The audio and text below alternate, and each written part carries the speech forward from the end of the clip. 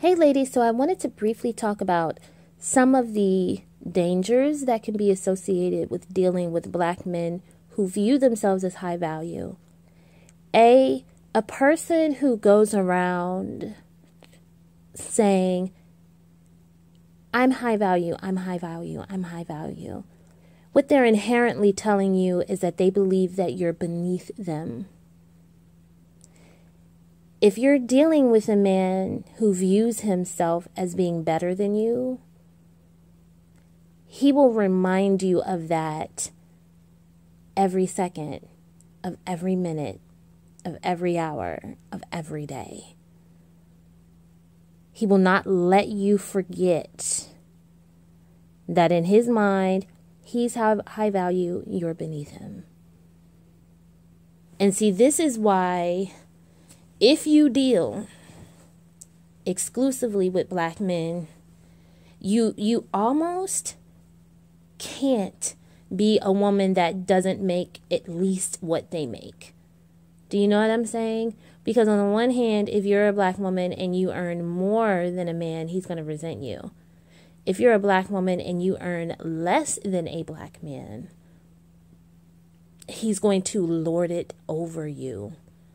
Especially now, because you're seeing so many conversations that basically are saying that black men who make at least $100,000 a year are on a pedestal, and therefore all they have to do is show up to be in a relationship or a marriage, and they don't have to do anything from there.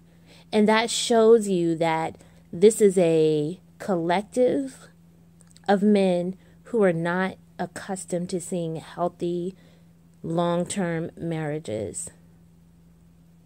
If you've seen a healthy, long-term marriage, you know that before anything else, you're dealing with two people who have to be able to come together and talk. They have to be able to compromise. They have to be able to not only communicate their feelings, but also be attentive to their spouse's feelings.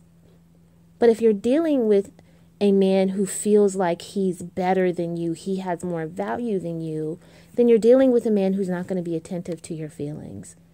You're dealing with a man who's going to be very uncompromising.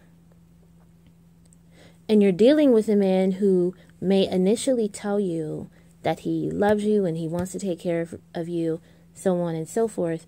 But once he gets into the relationship, he will resent playing the provider role, okay, that is inherently a part of his manhood, and he'll pull a bait and switch and tell you, oh no, I think we need to do 50-50.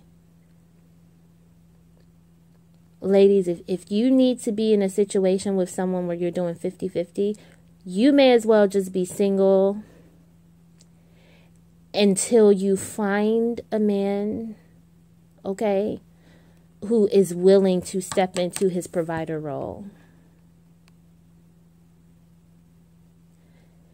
Another thing you need to be careful about is that a lot of these men, particularly as they get older, a lot of these men are not going to give you any type of full disclosure in regards to their finances.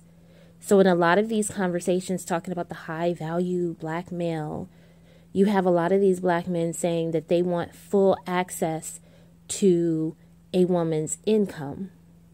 Whether that means they want everything in a joint account or, what they mean, but they want full access to your income.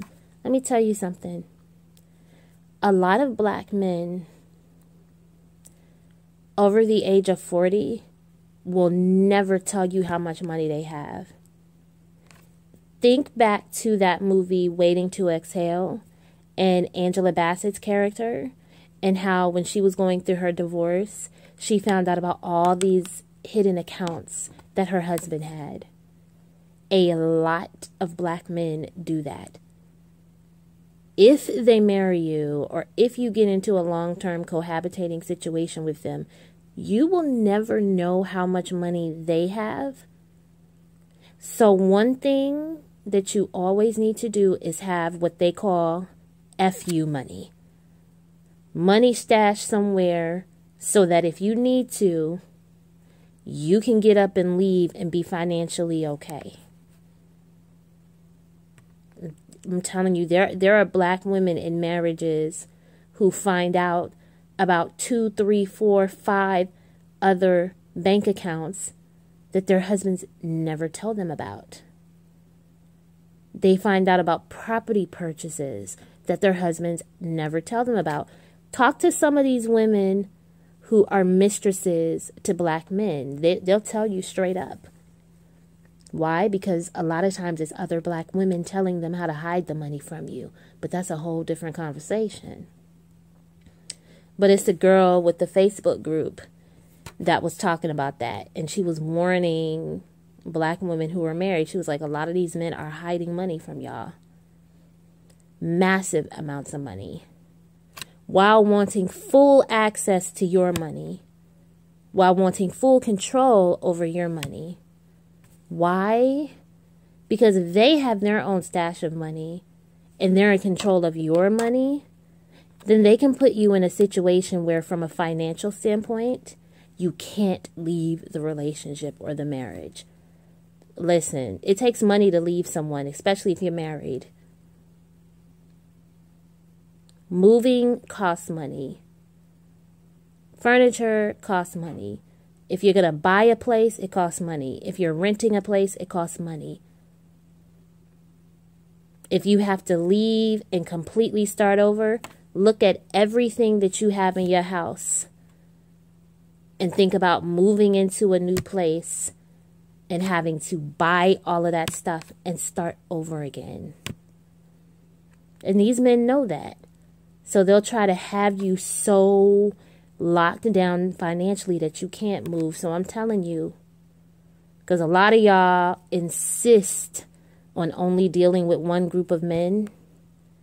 If you're going to deal with them, never give them full financial access. Ever. If you can, make sure they don't know exactly what you make. I know it sounds messed up, but you're dealing with a very messed up and trash collective of men. Okay? Never tell them how much you make. Lie about your income and always have a side bank account. Always. No matter how much you think you can trust a man, always have your FU money. Okay? If you are a single black woman living on your own and you marry one of them, keep your own furniture for at least the first few years of marriage, even if you have to keep it in storage. I'm telling you, you'll thank me for that if you ever have to grab your clothes and get the hell up out of that house. Because that's another thing that is being promoted in some of these conversations where you have a lot of black men who view themselves as high value saying, well, if I get with a woman, I want access to all of her money and I want her to come live with me and not have any of her own things. A lot of times as black women, y'all are listening to that. Those of you who listen to that, those of us over here are not tuned into those conversations that much. But those of you who are really listening to those things and you're taking it in, think about why someone would look at you and say, well, if you want to be with him, he's got to have access to all of your money. He's got to make all the financial decisions. And you got to give up basically all of your worldly possessions to come live with him. Think about the level of control someone has over you if they put you in that situation. And look at the differences between black men who earn a certain income and other races of men who earn a certain income. Look at the differences in how they speak about and treat women. Okay? Let me know what you think in the comment section. Please rate, comment, and subscribe. We will talk very, very soon. All right? Bye.